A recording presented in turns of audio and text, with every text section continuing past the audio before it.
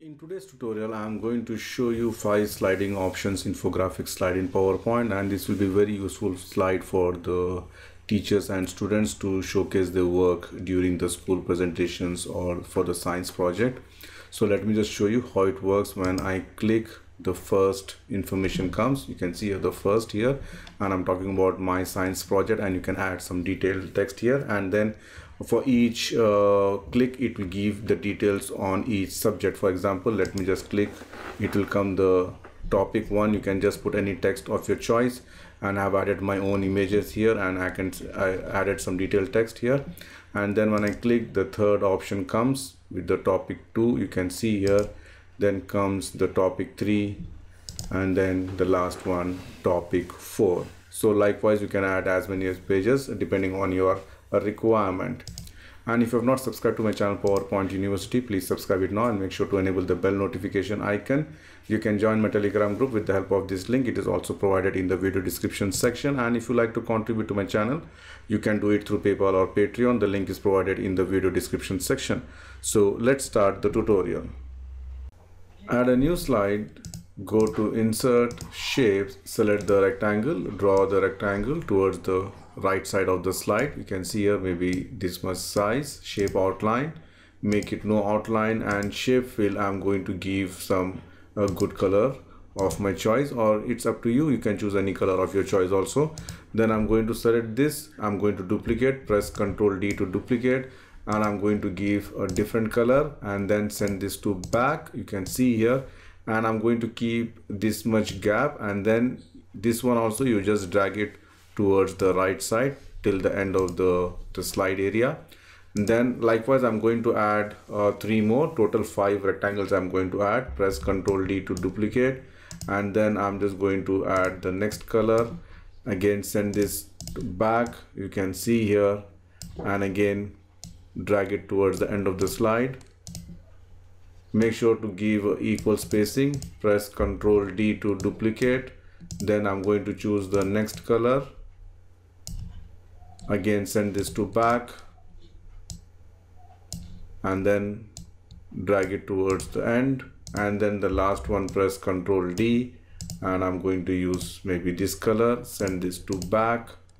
All right, and give the same spacing, and then this also drag it. So you can see here I've added 5 rectangles. Now I'm going to add a few more shapes to support this. Go to Insert, Shapes, select the rectangle, first rectangle for this particular shape. You can see the rectangle first, so maybe you can increase the size depending on your requirement. Shape outline, make it no outline. Shape fill, I'm going to give the same color. Then let me just move it till here. Then I'm going to add the next one. Press Ctrl D. So this is for the second rectangle. You can see here, and again I'm going to give the color. Again, make sure that it is properly aligned. Then press Ctrl D to duplicate, and then I'm just going to give it, make sure that the spaces are and it is properly aligned also. And this one I'm going to give this color. All right, and let me just move it some more down.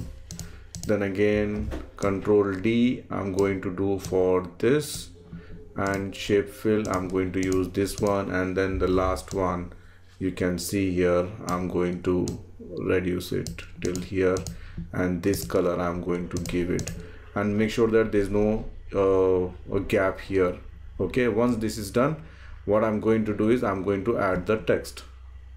So let me just add the text. Before adding the text, I can simply add one more shape here. I'm going to select the arrow chevron, just put a small one, something like this. Shape outline, make it no outline, and shape fill, make it white. And then go to Insert, Text Box. I'm going to add, so this is my first page, so I'm just going to type first. Make it white font, make it bold, and choose some good font of your choice. And then I'm just going to put it here, you can see here. And then I'm just going to select both of this, press Ctrl D to duplicate, and add it for the rest of the options. So this is, you can see here, add one by one. And then let's change to, this is second, this is third, fourth, and this is fifth. All right, so now what I'm going to do is I'm just going to group this. So let me just select this shape, this one, the arrow one. You can see here all these 5. Press Ctrl G to group it and go to format, send this to back. All right, then I'm going to select the arrow chevron, the text, this one, and the bigger rectangle. Press Ctrl G to group it and again send this to back. You can see here, let me just select the third one, Ctrl G, again send this to back. Then I'm going to select the fourth one. You can see here, Ctrl G, again send this to back, and then the last one I'm going to group it. All right, now we have grouped it. Now what I'm going to do is I'm going to give a proper name for each group. So go to the home tab, select selection pane. You can see here it's all group 1, group 24, like that. So what I'm going to do, first of all, let me just select the first group, which is here, and I'm going to make it as page 1. You can see here, this is page 2. All right, this is page 3.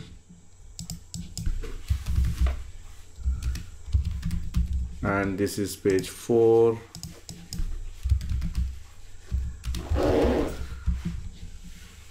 And this is page 5. Okay, so you can see here I've added page 1, 2, 3, 4 and 5. Now let's add the detailed content on each page. Now if I want to add on the page 1, I cannot do because you know all these options are there. So what I'm going to do, using the selection panel, I'm just going to hide this. Okay, page 5, you can see here, I'm just going to hide, and then only the page 1 is visible. So here, this is my first page which is going to be visible when at the time of animation. I'm just going to say that my project, for example, center align, white font, make it bold, increase the size. You can see here, this is, I'm going to talk about my project, and wherever you want you can position it, and then you can just add some detailed text equals lorem within bracket 1. So let me just add some center align, white font, and reduce the size and align it properly. So this is my first page, you can see here. Now this also I need to group it, because when I'm grouping I can do the animation perfectly, otherwise a lot of complications will be there in terms of animation. So what I'm going to do is, now I'm going to select this, hold the shift key, this and this. You can see here this page 1 and these 2 text boxes. Press Ctrl G to group it. You can see here, and again I'm going to make this as page 1. Okay, again I'm renaming as page 1 or any other name, and then just drag this down. Okay, now let me just enable the page 2. Okay, and hide the page 2. So this is the page 2.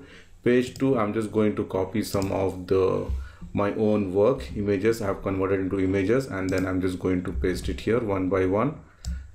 Okay, so this is my page 2 which I'm going to talk about. You can just add the topic, for example topic 1. All right, so this is my topic 1 which I'm going to talk about during the presentation, and then you can add more detailed text at the bottom, equals lorem within bracket 1. You can see here center align, white font, reduce the size. So this is my page 2. Again page 2 also I have to group it. So let me just select this, hold the shift key, this one, and this one. Press Ctrl G to group it, and this will be page 2. Page 2, and I'm putting it on top of page 1. Okay, so let me just put here. So you can see here, this is page 1 and this is page 2. I'm going to unhide the page 3, and then I'm just going to make it this image. Ctrl V, you can see here, increase the size, and I'm going to put it here, and then I'm going to add the text box. This is my topic 2 which I'm going to discuss in the classroom. or whatever. Topic 2, make it center line, bold, increase the size, and then you can add the detailed text also. So let me just group this and this. Press Ctrl G to group it, and this will be my page 3.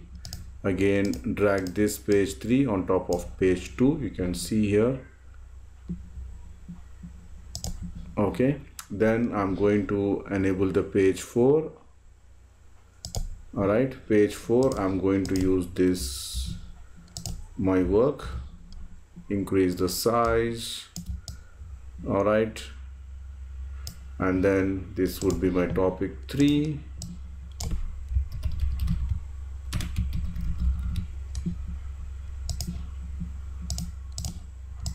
You can just increase the size, you can see here, and add some detailed text.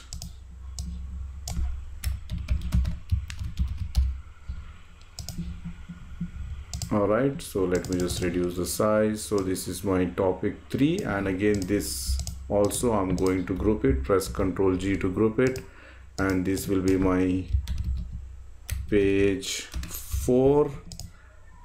Then just bring this down and then enable the page 5, and I'm going to copy this my work and increase the size and paste it at the bottom of any position, and you can add, this is my topic 4.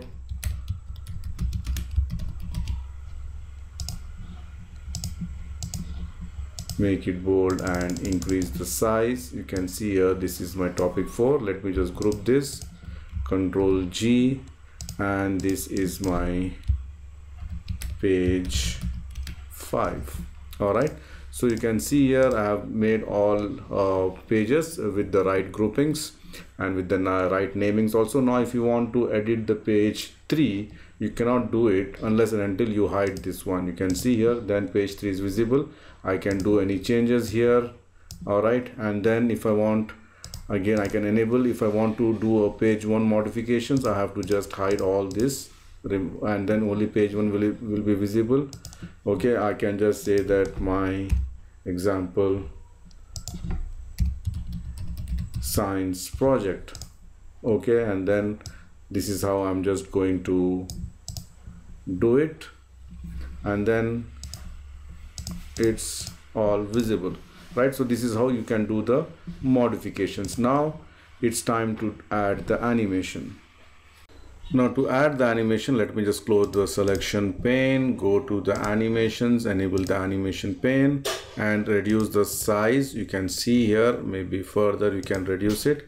Then I'm going to press Ctrl A so that all the objects within the slide is selected, and then move aside towards the left so that this should be outside of the slide area. You can see here, so it is outside of the slide area now. Now I'm going to select the page 1. You can see here, this page 1 only I've got selected. Now what I'm going to do is, let me just zoom out a little bit. Is that, no, let me just zoom. So what I'm going to do is, I'm going to add the animation, go to the more motion path, and here scroll down and select the right and click OK. And you can see here the 2 points, the green and the red. Select the red, hold the shift key and drag it towards the end of the slide. You can see here.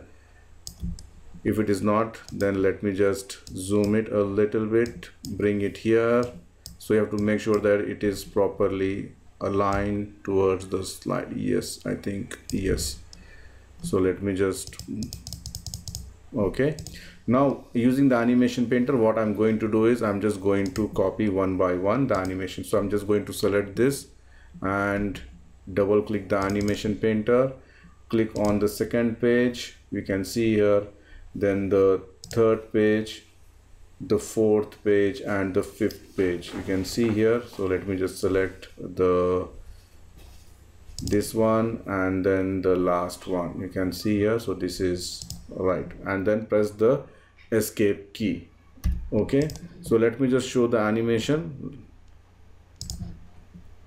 So it is nothing will be visible when when you are doing this one, because all at the left side. Okay, So let me just do the animation, and when I click, you can see here my science project. That's the first page, then it comes the second one, the third one, the fourth, and the fifth. So you can increase the speed depending on your requirement. You can choose that one.